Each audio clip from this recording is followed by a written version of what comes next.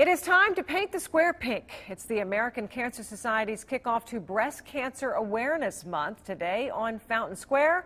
Our own Catherine Nero is there now and joins us live. Catherine? Well, Julie, Paint the Square Pink is well underway. There's 30 more minutes. You can come down and join us.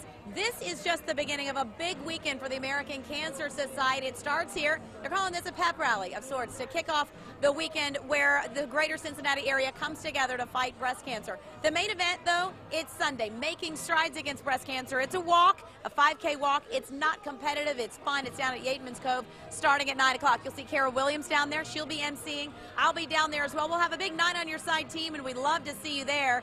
We'd love to see you out here, too. There's vendors. There's giveaways for survivors, for those supporting survivors, those fighting breast cancer, and those happy to have beaten it. So, again, Paint the Square Pink. A big, giant weekend for breast cancer awareness kicks off right here today. We're glad to be a part, and we'll show you more coming up tonight on 9 on Your Side, starting at 5.